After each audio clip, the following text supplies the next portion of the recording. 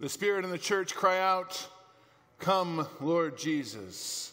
As we gather this third Sunday in the season of Advent, the season of preparation and repentance, as we look forward to the coming of our Savior Jesus.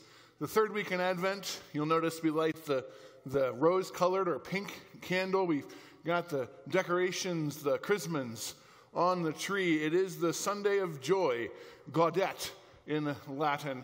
This third week in Advent, we focus on the joy that comes from knowing God and being known by our Lord and Savior Jesus Christ. And today we're going to talk about our source of joy. And even though nowadays it might seem kind of hard to feel joy and experience joy and to really rejoice this Christmas season, we'll talk about where our joy comes from here as God's children. Today we do have Holy Communion in our worship service. You should have picked up a prepackaged communion cup as you came into the sanctuary. If you did not, the elders are still in the back there. Just go ahead and seek your way back there to get a communion cup from one of the elders. Just a reminder how that will work. Towards the end of the service, when we get to the service of the sacrament, I'll have the words of institution. Don't open your cup quite yet, but I'll have you that time have your cup at the ready. And just hold it up as we have the words of institution. And then when it's time to receive communion, I will then invite you specifically to remove the paper and take the wafer, turn the cup over, move the paper, and take the wine. So wait until you get those instructions before we open up our communion materials. And if you open them too early, you know what? The Word of God is present. I haven't seen a lightning bolt come through the church walls yet on this process. I think our Lord understands that we're doing the best we can. All right, so that's our communion process today. If you want to right now, the hymnal racks aren't being used. You just kind of tuck that in the hymnal rack and hide it away until it's time then. We do have masks at this service, but once you're seated here in the sanctuary and you are 6 feet away from anybody you don't live with, if you would like to remove your mask for our worship, you may. Want to keep it on, that's fine. But I do ask if you get up to use the restroom, and of course when church is over this morning, to put your masks on before you move around the sanctuary.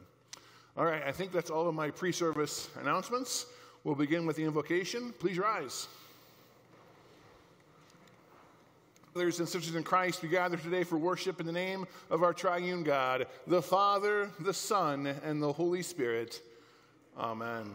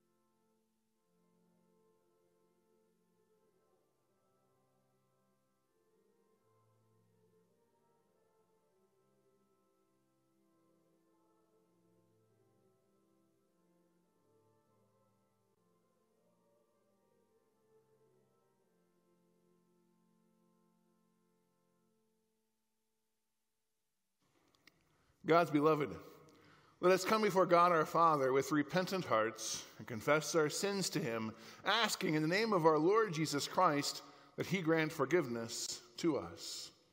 For God's word says, "Comfort, comfort my people. Their warfare is ended, their sin has been forgiven."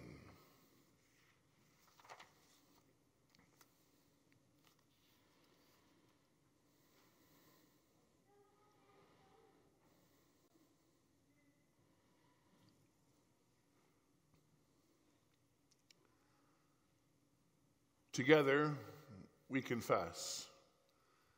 God of mercy, I know that I am sinful by nature. I sin against you in what I think, say, and do, in ways that I know and in ways of which I am unaware. I lack joy because it is difficult to trust God in the midst of many trials. My focus is myself and not my God or my neighbor. I ask for the sake of your Son, Jesus Christ, to forgive me for this and for all the ways in which I've done wrong against you. Upon hearing your confession, I, by virtue of my office as a called and ordained servant of the word, announce the grace of God unto all of you. By the command of Jesus Christ, I forgive you all of your sins. In the name of the Father, and of the Son, and of the Holy Spirit. Amen. You may be seated.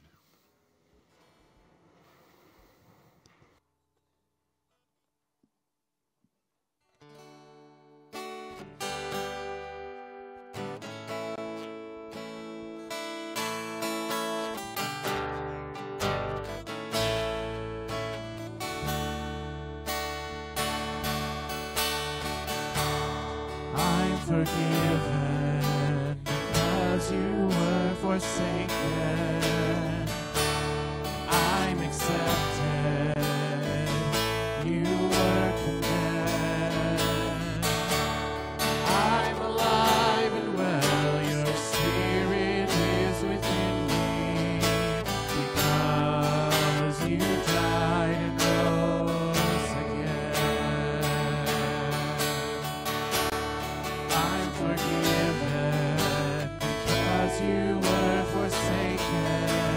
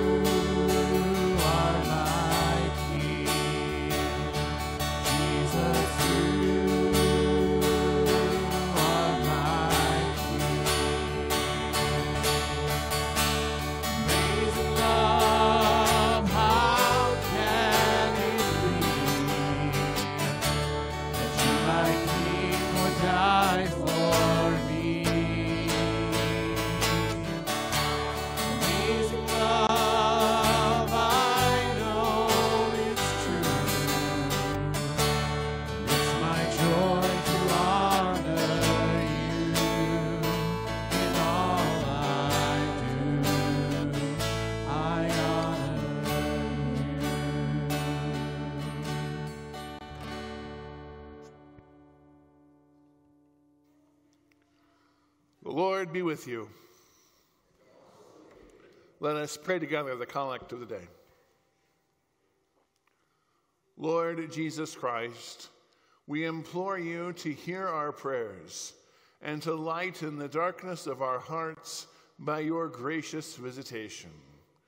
For you live and reign with the Father and the Holy Spirit, one God, now and forever. Amen.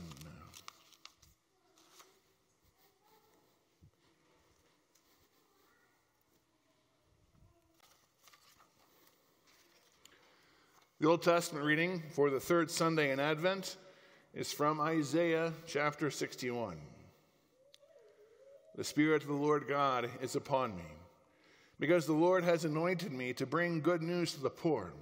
He has sent me to bind up the brokenhearted, to proclaim liberty to the captives, and the opening of the prison to those who are bound, to proclaim the year of the Lord's favor, and the day of vengeance of our God, to comfort all who mourn, to grant to those who mourn in Zion, to give them a beautiful headdress instead of ashes, oil of gladness instead of mourning, garment of praise instead of a faint spirit, that they may be called oaks of righteousness, the planting of the Lord, that they may be glorified.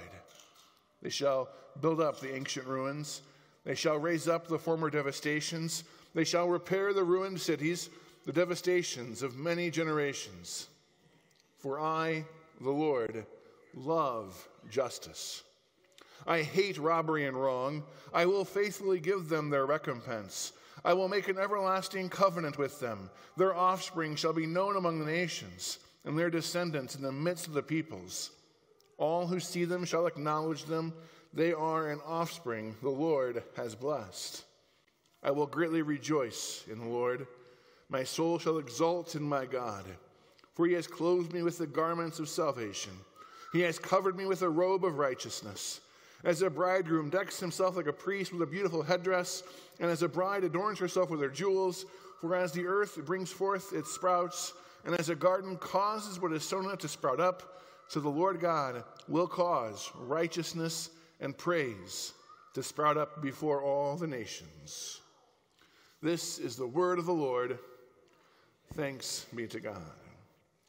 Our epistle reading is from 1 Thessalonians chapter 5. Rejoice always. Pray without ceasing. Give thanks in all circumstances, for this is the will of God in Christ Jesus for you. Do not quench the Spirit. Do not despise prophecies. Test everything. Hold fast what is good. Abstain from every form of evil. Now may the God of peace himself sanctify you completely, and may your whole spirit and soul and body be kept blameless at the coming of our Lord Jesus Christ. He who calls you is faithful. He will surely do it. This is the word of the Lord. Thanks be to God. Would you please rise for the gospel reading? Our gospel reading comes from John chapter 1. There was a man sent from God whose name was John. He came as a witness to bear witness about the light, that all might believe through him. He was not the light, but came to bear witness about the light. This is the testimony of John. When the Jews sent priests and Levites from Jerusalem to ask him, "Who are you?" He confessed, and he did not deny. He confessed, "I am not the Christ." They asked him, "What then, are you Elijah?" And he said, "I am not." "Are you the prophet?" And he answered, "No." So they said to him, "Who are you? We need to give an answer to those who sent us. What do you say about yourself?" He said, "I am the voice of one crying out in the wilderness, 'Make straight the way of the Lord,' as the prophet Isaiah said." Now they had been sent from the Pharisees. They asked him, "Then why are you baptizing, if you are neither the Christ, nor Elijah, nor the prophet?" And John answered them, "I baptize with water, but among you stands one you do not know, even he who comes after me, the strap of whose sandal I am not worthy to untie." These things took place in Bethany, across the Jordan, where John was baptizing. This is the gospel of the Lord. Praise be to you, O Christ. In response to having heard God's word read, let us join together in professing our Christian faith today with the words of the Nicene Creed. I believe in one God, the Father Almighty, maker of heaven and earth, and of all things visible and invisible, and in one Lord, Jesus Christ, the only begotten Son of God, begotten of his Father before all worlds, God of God, light of light, very God of very God, begotten, not made, being of one substance with the Father, by whom all things were made, who for us men and for our salvation came down from heaven, and was incarnate by the Holy Spirit of the Virgin Mary, and was made man, and was crucified also for us under Pontius Pilate. He suffered and was buried. The third day he rose again according to the Scriptures, and he ascended into heaven, and sits at the right hand of the Father, and he will come again with glory to judge both the living and the dead, whose kingdom will have no end. And I believe in the Holy Spirit, the Lord and giver of life, who proceeds from the Father and the Son, who with the Father and the Son together is worshipped and glorified, who spoke by the prophets. And I believe in one holy Christian and apostolic church. I acknowledge one baptism for the remission of sins, and I look for the resurrection of the dead and the life of the world to come.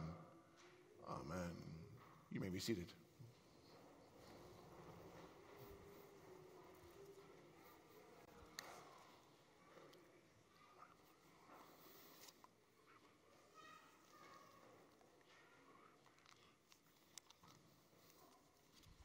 Rejoice always.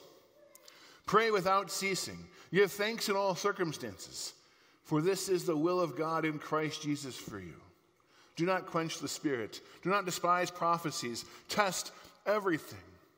Hold fast what is good. Abstain from every form of evil. And now may the God of peace himself sanctify you completely, and may your whole spirit and soul and body be kept blameless at the coming of our Lord Jesus Christ.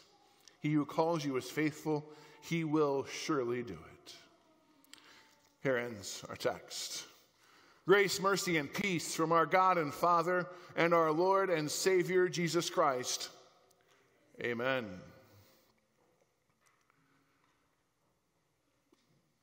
Most likely to end up in prison.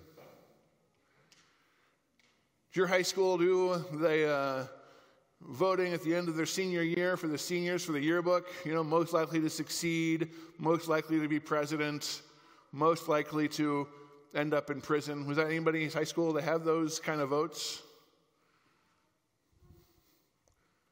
Most likely to end up in prison, as voted by my fellow classmates senior year of high school. What did they know that you don't? Also voted most likely to teach at my high school. How do those two go together? Well, growing up in small town Taylorville, Illinois, population just under 11,000, right? That's a small town in Illinois. We ruled, we had a Casey's and we had a Walmart, which are kind of the two things I use now to determine whether or not something's a small town. But we considered ourselves a small town because there was only one public high school in town. So that made you a small town by Illinois standards. And so small town, rural Illinois. And growing up there, it was almost like the world ended about 2 miles up Highway 29, which was about as far as you could see up that highway. And you go to the other side of town and up Highway 104, about 2 miles. And you go to the south side of town, Highway 51, about 2 miles. And that's where the world ended. Kind of how it usually is in small towns, right? The world is kind of, it ends once you get a couple miles outside of here. There's just not much out there. And as you grow up in that small town, you don't care what's out there, what's beyond what you can see. Oh, yeah, sure. And I was a kid, once a year, Grandma and Grandpa would take us down to St. Louis to watch the world's best baseball team play baseball. And then, maybe once or twice we'd go up to Chicago where they also play something like baseball. And we'd go to museums and concerts and musicals. But then we'd always come back and, it just didn't matter what was outside of that town. Then you kind of grow up and went off to college, and I went to Charleston, Illinois. That actually was a smaller town if you take away the college population. And then I went to Concordia University, Chicago. I had spent a couple of summers as an intern in Chicago, and now I went to school there for 3 years. Much different experience than my little town of 10, 11,000 people. Much different experience taking a train to a seminar or even for a class, hopping on the L or going downtown. Much different experience. And then we ended up living in St. Louis for seminary for 3 years.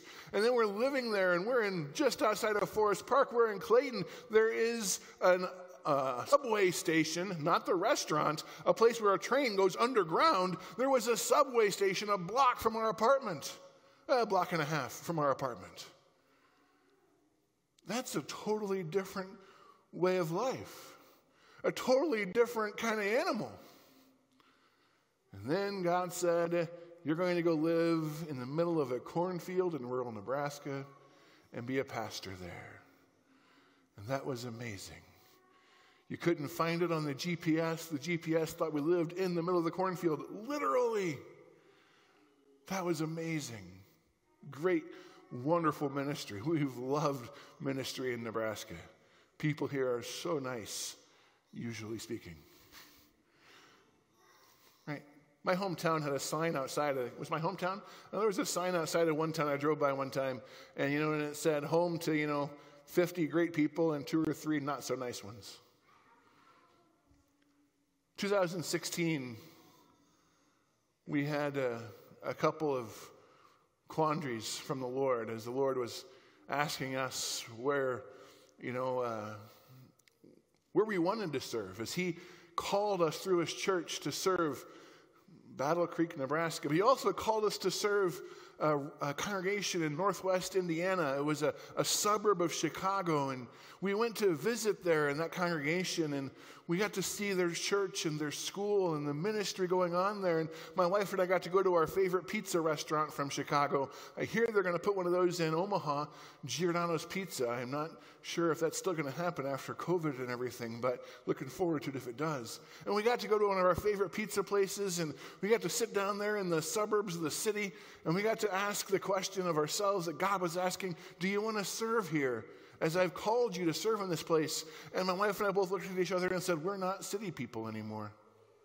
We can't raise our family in the city.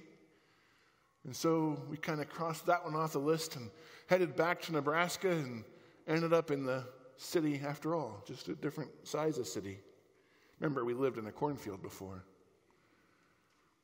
But one of the interesting things that God has provided through all of those paths, through years of ministry and learning about ministry in Chicago and St. Louis and in Cornfield and in Nebraska, is that variety of experiences. And, there's just something about those experiences you get when you leave home. And I remember going back to a high school reunion. And there were 2 groups of people at the high school reunion. There were those people who haven't left town. Some of those people are still living the glory days from high school. The football captain is still the biggest jock and jerk in town. Then there's the group of people who, they've left town. They've traveled the world, or they've moved to other states and other communities. And we look at them and we say, not much has changed, has it? Now, some of those people are having an amazing life. Some of these people are having an amazing life. Some of these people are really struggling. Some of these people are really struggling. But the biggest difference is perspective. Once you see beyond the 2 miles up the highway, perspective changes. Sometimes We think perspective is a bad thing. I want to talk about another perspective problem we have. And it's the problem we're facing right now because the church is under attack. It's not under attack from the outside. I mean, it is, but that's nothing new. For 2,000 plus years, there have been people outside the walls of the church who can't stand Christ or his message or his people, and they really want to silence that proclamation of morality that's going from the church, and they want to stop the work of the church, they want to stop the ministry of the church and that worldview, and they just don't want anything to do with the church. They don't want the church to have any possible influence on their society or their culture, and that's been going on for a long time. No, what's happening in 2020 that's new and different is how the church is facing attacks from within on a level and a scale that we haven't seen for a long time. I mean, they've been around before. I remember sitting around my grandparents' dinner table as my parents and grandparents would badmouth our church and our pastor. Why did I get into ministry again? I remember sitting around that table and even sometimes adding my own voice to that conversation. I remember sitting and hearing in other conversations where I would really question individuals and their leadership in the church. And even in the last months, I've sat on Zoom calls and I've listened to other pastors talk about ministry, and I've thought to myself, you're crazy. And they've said the same thing to me. And dear friends in Christ, this challenge for what should we be doing as church? How do we respond when all of our values, all the things we treasure, all the things we hold sacred are being questioned, and it seems like they're being taken away from us? And with that feeling of a lack and a loss of control, we just let our sin start showing. And that's the way 2020's been. We don't have a whole lot of happiness, a whole lot of joy, a whole lot of contentment. We don't have a whole lot of positive things to say right now. As we think about celebrating Christmas, it doesn't even feel like it's Christmas. Sure, it seems like 10 times more people have put lights on their houses, but it doesn't seem like there's much celebrating to do. It doesn't seem like we should be talking about a pink candle of joy. It really feels like we should stick with the purple of repentance and feeling bad and feeling terrible. It's like we should have decorations. We should have tears on our tree because we're not going to be celebrating like we always do. It just doesn't seem fitting to have Christmas yet. Can we put it off some? Can we delay it until things are a little better? Because it just does not feel like there's any joy in this joy to the world time. Does it? Do you feel the same joy you usually feel middle of December? Or is this year's Christmas celebration really as dark and joyless as it's starting to feel? The Apostle Paul, writing to the Thessalonian Christians in our reading today, starts off our reading here this way: rejoice always. Rejoice always. Really, Paul? Really? Rejoice always? What about if we can't get together with our family and I may never see my grandparents at Christmas again? Rejoice then? What if it's Christmas, this Christmas we get cancer for Christmas? Rejoice then? What if we've just had our 4th COVID death in the congregation? Rejoice then? What if every board or council meeting there's another angry voice screaming and shouting about wearing a mask or not wearing a mask? Rejoice then? What about when you lose your job because of COVID cutbacks? Rejoice then? What about when your wife or your spouse tells you, this just isn't working anymore, rejoice then? What about when your children make a terrible mistake, a terrible life choice that has long-reaching consequences? Rejoice then? Paul, I think you're crazy. Rejoice always? If only he knew what life would be like a couple thousand years later in Midwest America. Maybe he wouldn't say rejoice always, would he? Would he really write that still? Can we really find joy to the world today?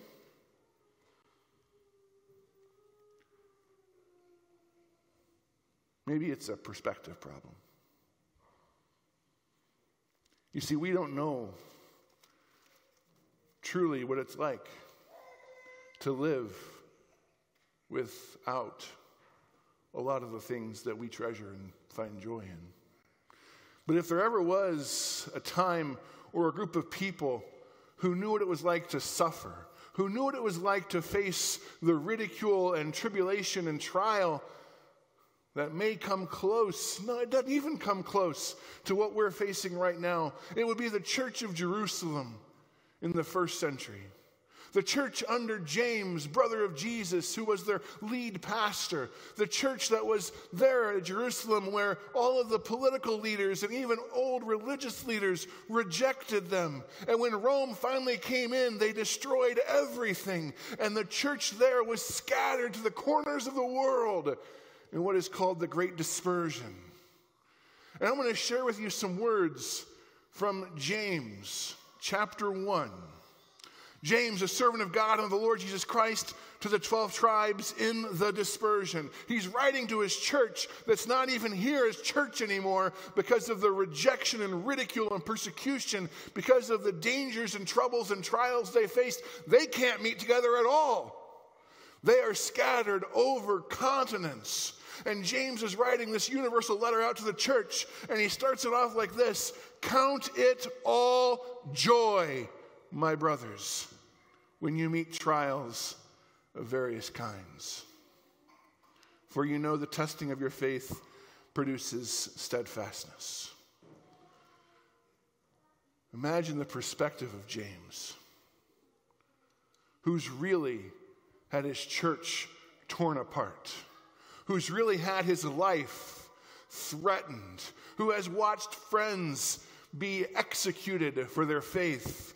Watch James and his perspective as he calls out to his church, "Count it joy, brothers, when you meet trials of various kinds. For you know the testing of your faith produces steadfastness."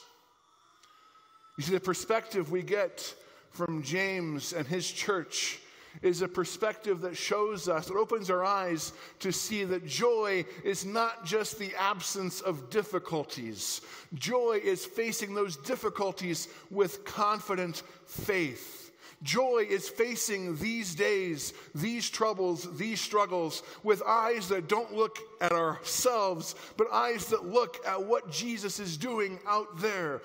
Joy comes from seeing Jesus at work in and among and amidst the things that we are struggling and suffering with. Where do I find joy in ministry? Where do I find joy in the midst of this Christmas, in the middle of a pandemic? How can we dare light a pink candle and decorate a tree? Because Jesus is at work. Because Jesus is accomplishing amazing things. Because in the midst of all of these things, nothing that crazy pandemic can do, nothing that the uncertainty of an election season can do, nothing that anything else can do can stop the work of Jesus in our midst. And if we could have that perspective, if we could see beyond ourselves, if we could see Jesus moving saving, redeeming. There's joy. There's joy because, as the hymn for Christmas reminds us, there's no more thorns and thistles. No more shall thorns infest the ground. We're reminded that all the curses, all the consequences of sin, all the brokenness is all being removed by Jesus. Excuse me. We see victory. You see, God has given the light of the world in the person of Jesus. He has demonstrated that light through the Epiphany to the Magi and to the Gentiles of the world. And now he has called you and I to be light bearers into the world around us. Instead, we get so easily focused on the darkness and the overwhelming sense of doom and gloom. And yet, here we are, not just the light of a manger and a star, but the light of an empty tomb and the ultimate victory of Jesus, our Christmas message. Brothers and sisters in Christ, joy to the world. The Lord is come. May the peace of God, which passes all of our understanding, guard our hearts and minds and fill them with joy in Jesus. Amen.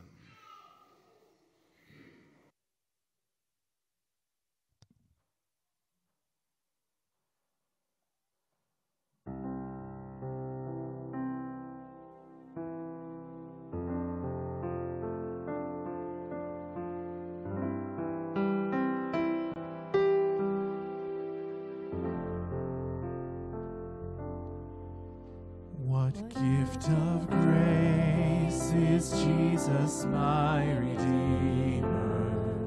There is no more for heaven now to give.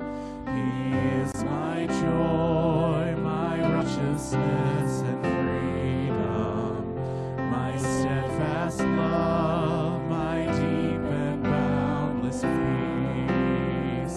To this I hold, my hope is only Jesus, for my life is wholly bound to his. Oh, how strange and divine, I can sing, all is mine, yet not I, but through Christ in me.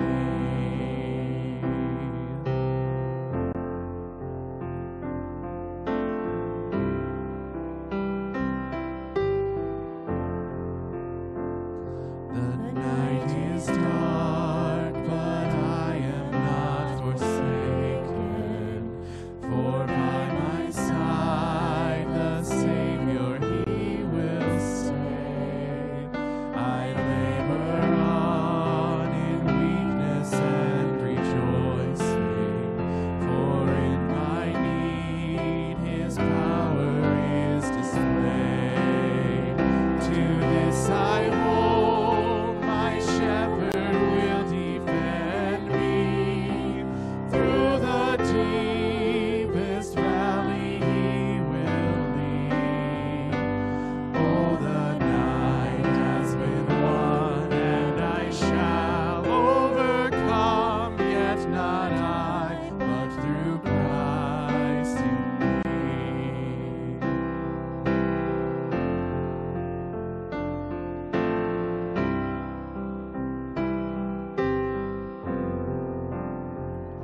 No fate I dread, I know I am forgiven. The future sure, the price it has been paid. For Jesus bled and suffered for my pardon, and he was raised to overthrow the grave. To this I hold, my sin has been defeated. Jesus now and ever is my plea. Oh, the chains are released, I can sing, I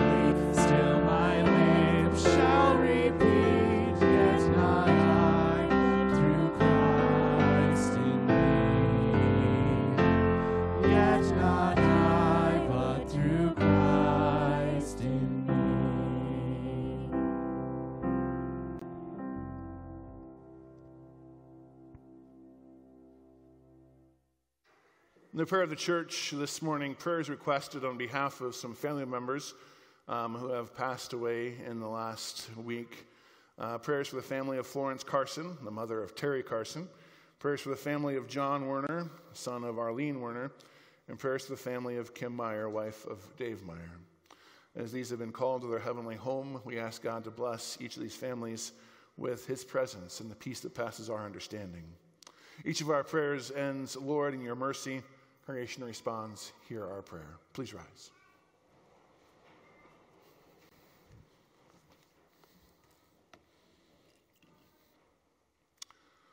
Almighty God, we give thanks to you for all of your goodness, and we praise you for the love that sustains us from day to day.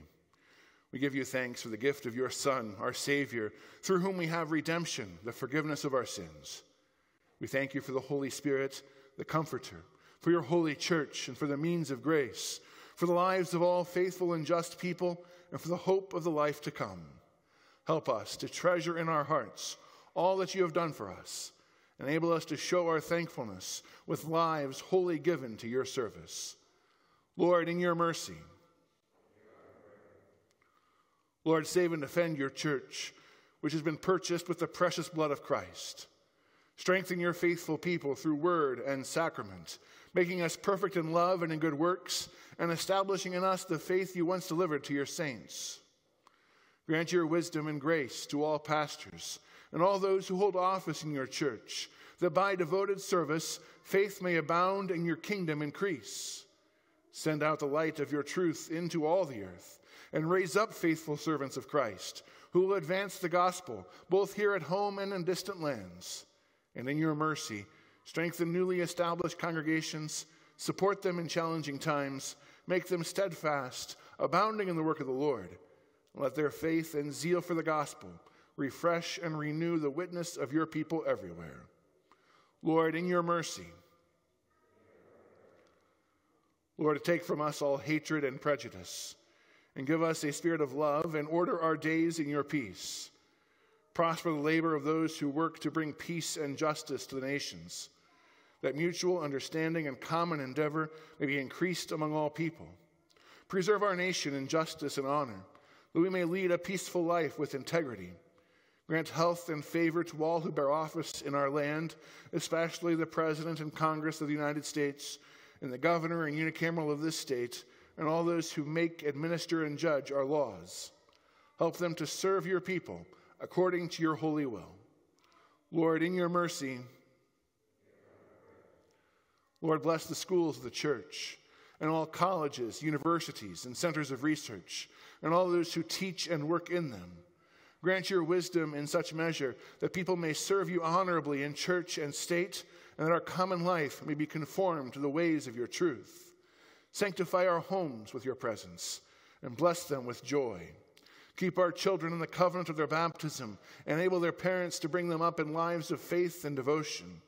Unite the members of all families in a spirit of affection and service, that they may show your praise in our land and in all the world. Lord, in your mercy. By your word and spirit, comfort all who are in sorrow or need, sickness or adversity, especially Clee and Sharon, Pastor and Sue Kip, Millie and Randy, Eileen, Colton and Taylor, and Karen and Vicky and Ardith, April, Lisa, Jerry and Mike, all others whose needs we might name before you. Also be with those who suffer persecution for the faith, and have mercy on those to whom death draws near. And we ask you to bring consolation to those who are in sorrow, especially the families of Florence and John and Kim. Comfort them with your presence, and the reminder of those who have died in the Lord rest in the Lord. And on the last day, when we stand face to face with you, we are reunited with all the saints. Lord, bring consolation to those in sorrow, and grant to all a measure of your love, taking them into your tender care. Lord, in your mercy. All these things, whatever else you know that we need, grant us, Father, for the sake of him who died and rose again, who now lives and reigns with you and the Holy Spirit, one God, now and forever. Amen. And Lord, remember us in your kingdom and teach us to pray. Our Father, who art in heaven, hallowed be thy name. Thy kingdom come, thy will be done, on earth as it is in heaven. Give us this day our daily bread, and forgive us our trespasses, as we forgive those who trespass against us. And lead us not into temptation, but deliver us from evil. For thine is the kingdom, and the power, and the glory, forever and ever. Amen. As we enter into the service of the sacraments, I would have you now take out your communion cups and have those ready. Not quite time to open them yet, but we're going to have those out. And if you'd like to raise your glasses up as we have the words of institution at this time. Our Lord Jesus Christ, on the night when he was betrayed, took bread. When he gave thanks, he broke it and gave it to his disciples and said, "Take, eat. This is my body, which is given for you. Do this in remembrance of me." And this time we also took the cup after supper. When he gave thanks, he gave it to them and said, "Drink of it, all of you. This cup is new covenant in my blood, which is shed for you for the forgiveness of all of your sins. Do this as often as you drink it in remembrance of me." The peace of the Lord be with you always. Amen. Now welcome to the table of the Lord. I invite you now to peel the wafer open, and then I invite you to take and eat the body of Christ given unto death for you. Turn the cup over, peel open the wine. Take and drink the blood of Christ shed for the forgiveness of all of your sins. May this true body and blood of our Lord strengthen and preserve you steadfast in the one true faith unto life everlasting. Depart in peace with joy. Amen. The congregation may be seated.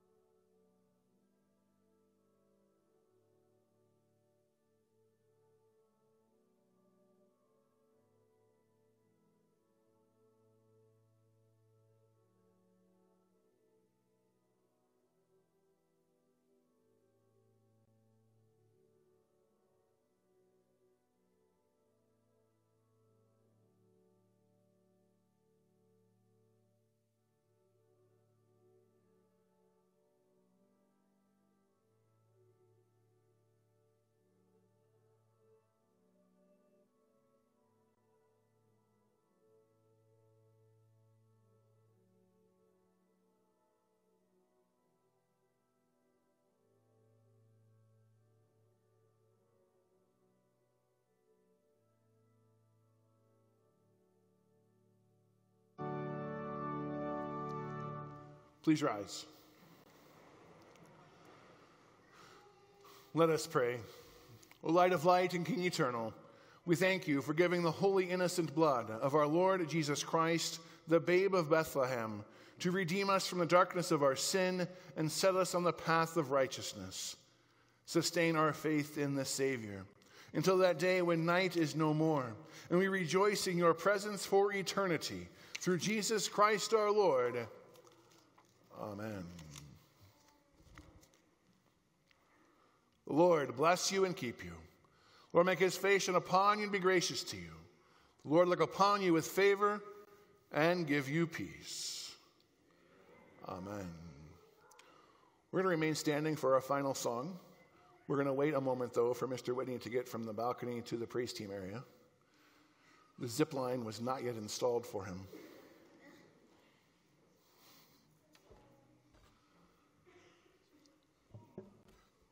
We join together in our final song of worship to our Lord today.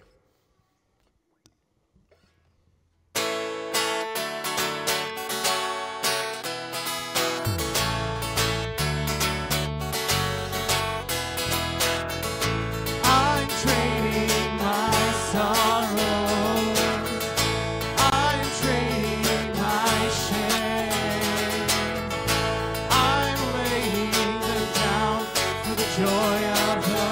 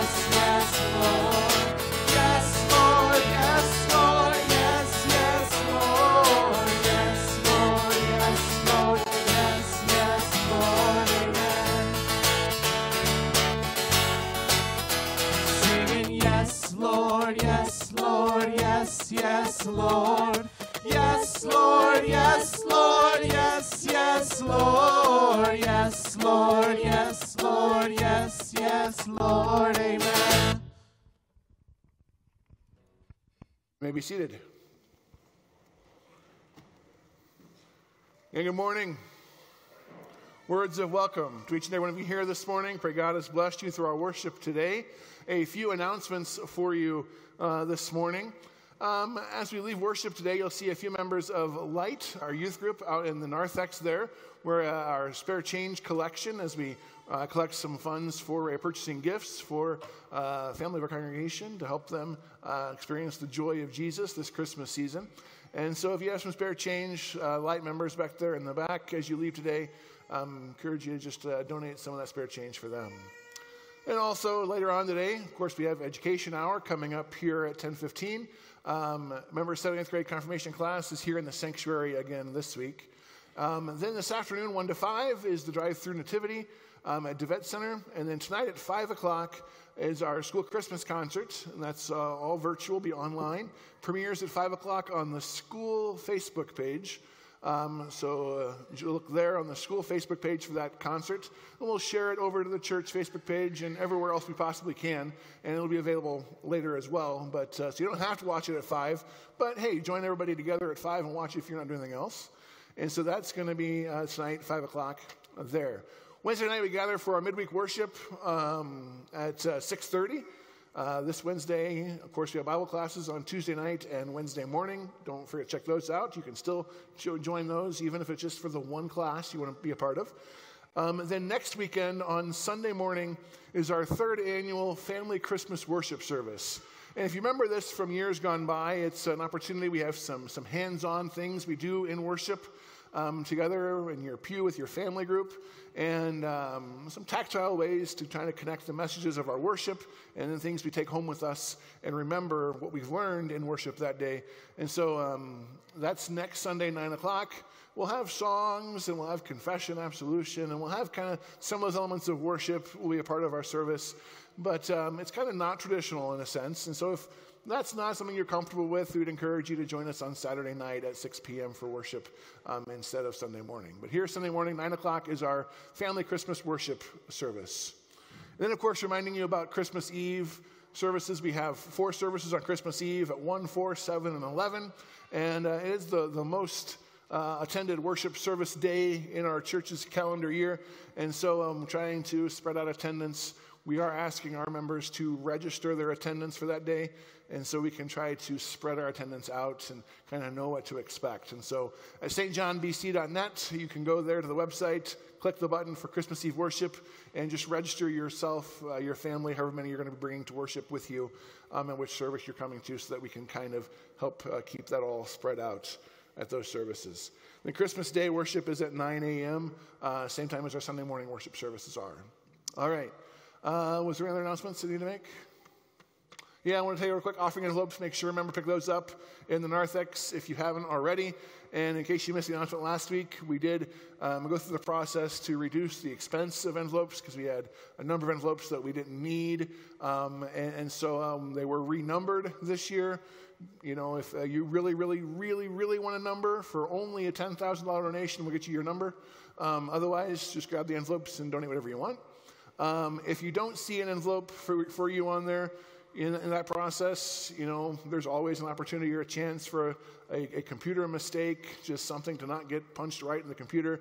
Don't feel like we didn't want to give you envelopes if you're looking for them. Just ask, give us a call, ask myself, one of our staff members, and we'll see if we can help you either locate them or get a label printed for envelopes for you because of that clerical error. So otherwise, they're down there in the narthex. Make sure you pick those up. I think that is now all the announcements I have to make today. This day the Lord has blessed us with. May you enjoy your family and friends. And before we start worship space today, I invite you to spend a few moments in prayer as you ask God to help restore your joy and your perspective for joy this Christmas season.